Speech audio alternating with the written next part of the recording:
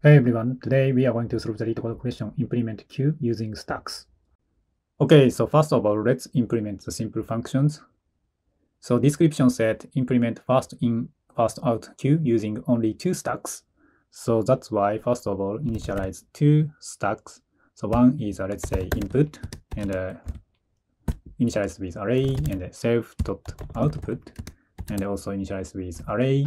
So input manages input numbers and output manages output number. Very simple, right? And then let's implement a push. So this is very easy. Just self.input.append and x, and that's it. And let's implement the empty. So this is also very simple. Just return not self.input and not self.output. That's it. And let me explain peak function.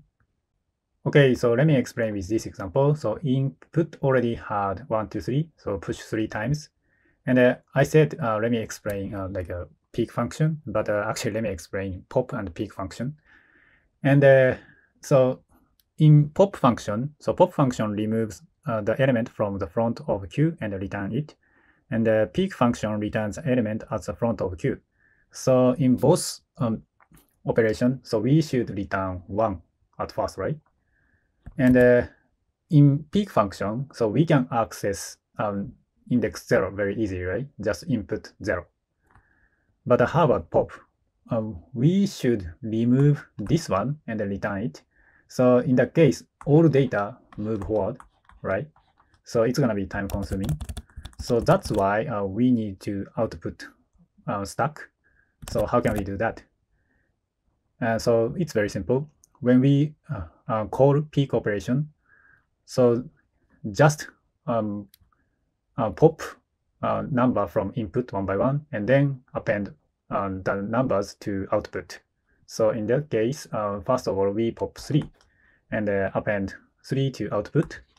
And next, we pop 2 and append 2 to output, and pop 1 and append 1 to output. So now we have 3, 2, 1, right? So that's why if we pick the first number 1, so just return output -1, and we can access last index, right? And if we pop the 1, so in that case, just output.pop, and so that we can pop this one and return 1, right? And after that, if we pop again, so we can access last index very easy, right? Just -1. So even peak. So that's why we can pop 2 from output and then return it. Very simple, right? And there is a one important point. So if you want to put all numbers into output, actually there is a condition. So it's very simple. If output is empty, so in the case we can put all numbers into output. Why? So let me explain that. So now output has 3. So after that, so input stack get like 4 and 5. So in the case, the next number we should pick and we should pop is 3, right?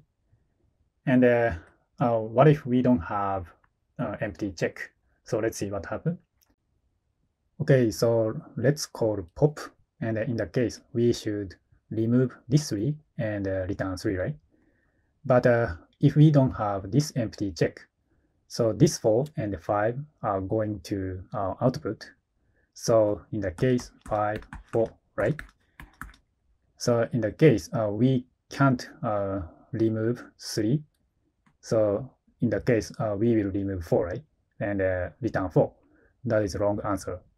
So that's why this empty check is very important. So if we don't meet this condition, so now output has 3, right?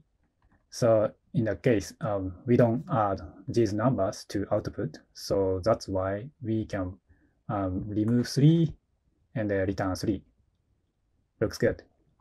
And now output stack is empty. So that's why, let's say we call pop again. So in that case, these numbers are going to output. So in the case 5 and 4, right? And then we can remove 4 and return 4. And now 5, we have only 5 in output. And if we pick the next number, so we can pick 5. And if we want to pop, we can remove 5 and return 5. Looks good.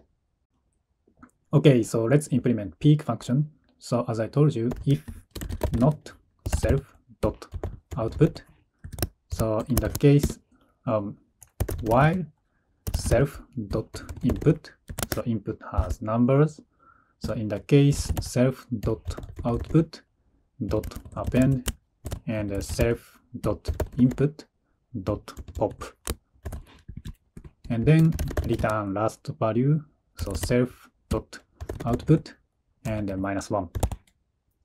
Easy, right? Okay, so let's implement pop.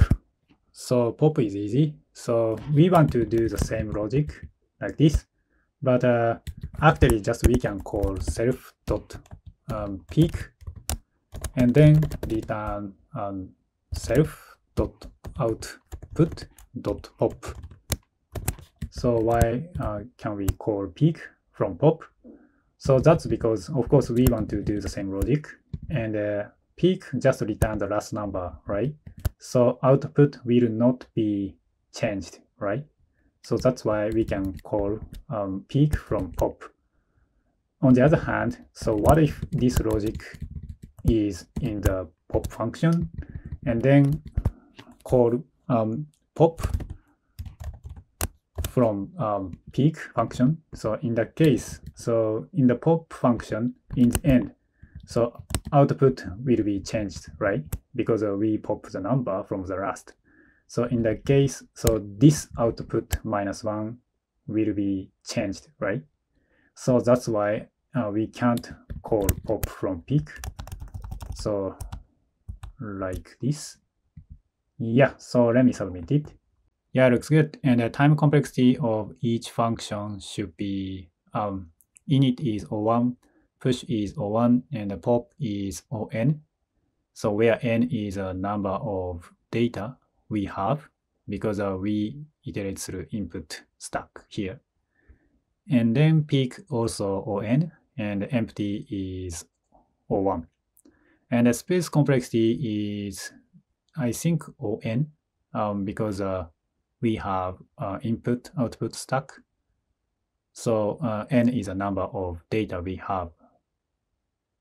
Yeah, so that's all I have for you today. So please support me with your actions, such as comment or hitting like button. Yeah, so I'll see you in the next question.